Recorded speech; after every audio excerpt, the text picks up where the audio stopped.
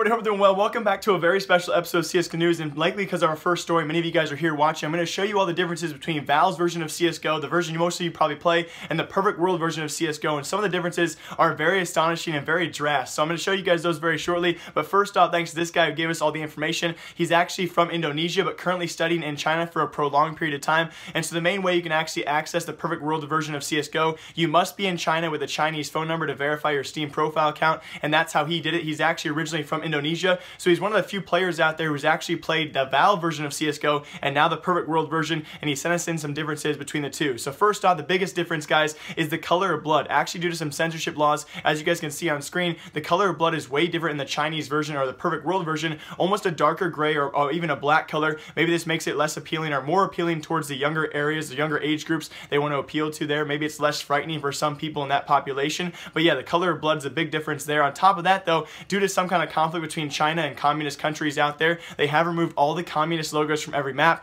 Many of you guys know the most common one is, of course, on Cache, over that little archway there. But on top of that, other communist logos across all the maps have all been removed. So kind of a unique thing there, due to kind of some kind of external conflict, they actually changed their internal game. On top of that, though, even cooler as well, every single player got 3 free stickers. So when you signed up for free CSGO, you also got 3 free stickers. And who knows actually why they did that, but still kind of a cool thing that Perfect World is doing there. Also, as of right now, there are currently no browse community game servers. I'm sure there'll be more community games in the future. It's obviously just released out of beta, so there couldn't be any community servers as of right now. I'm sure in the future they will get some. And now the coolest part, the coolest difference between, of course, the Chinese version and, of course, Valve's version is this. As you guys can probably see, I'll screen it, I'll kind of zoom in for all of you guys. They have a healthy timer. Actually, after every hour of gameplay, the game will actually pop up with a warning and tell you to kind of take a rest or take a break or get a little jog in. It'll actually tell you that every single hour, and until then, it'll keep track of the minutes you've actually played, and of course, it'll tell you you're currently healthy, and then all of a sudden, after an hour, it'll tell you to take a break or take a rest.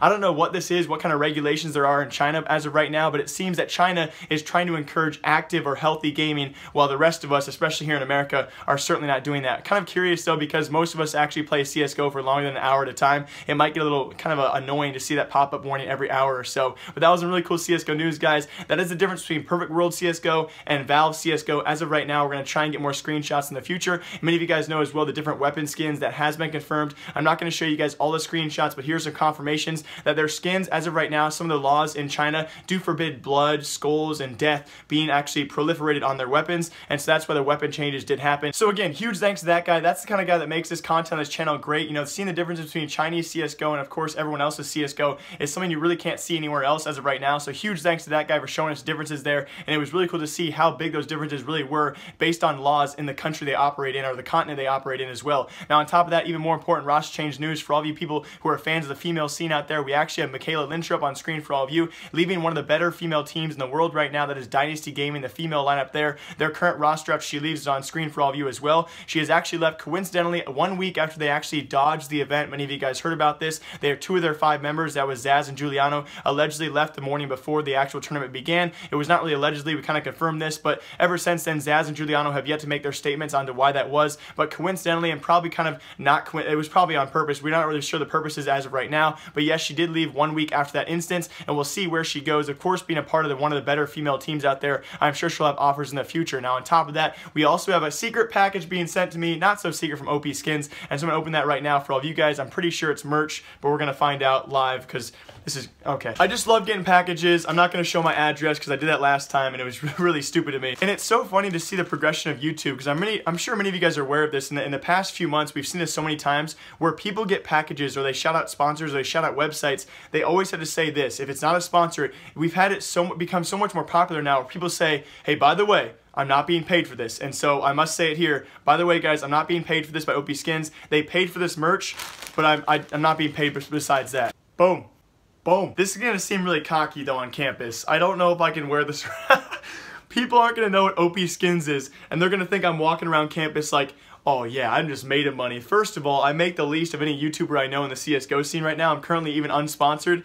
This is just cocky. I'm gonna wear this while live streaming. I doubt I'll wear it outside, but thank you, OPSkins. I appreciate that. I really do. But now onto our last story, guys, and actually gonna be talking about Steam Inventory Helper. I'm sure many of you guys heard about this yesterday. We had an Anomaly tweet about this. Of course, the Reddit post on top of that. Steam Inventory Helper, a very, very commonly used Google add-on. Many of you guys probably had it installed as of yesterday. I uninstalled mine because people were getting, as of their latest update, people got a very, very sketchy update as well as a pop-up notification on screen for all of you. I'll show it multiple times, and that is the last straw. Of course, many of you guys know it could be one of those updates where they misinform people. Maybe it means nothing. I know I saw some replies to that post where it could mean absolutely nothing. It was kind of just misworded on the pop-up notification, but that is the last straw for me. I will never take these things more seriously. I really can't stress this enough, guys. I uninstalled my Steam Inventory Helper, as it does seem they're going to be wanting to actually have access to more information of all the websites you've actually accessed that involve Steam, and that to me is definitely an invasion of privacy. And as of right now, it seems some kind of an overleap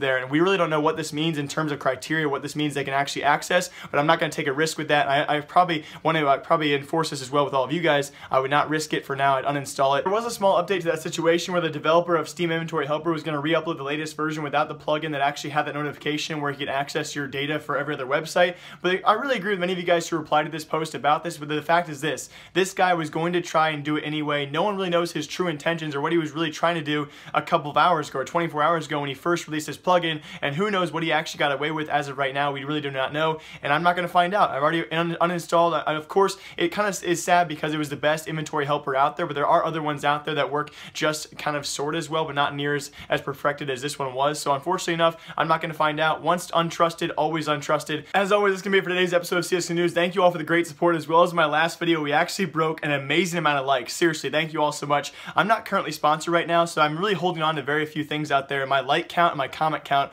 are a few of those things that actually make me like feel good about making videos. So you guys can do me a favor, please leave a comment down below. I'll try and reply to some of them. My schoolwork actually has been really stressful as of late. You guys actually did though break 800 likes, which means that this Friday on live stream, I'll be waxing my thighs.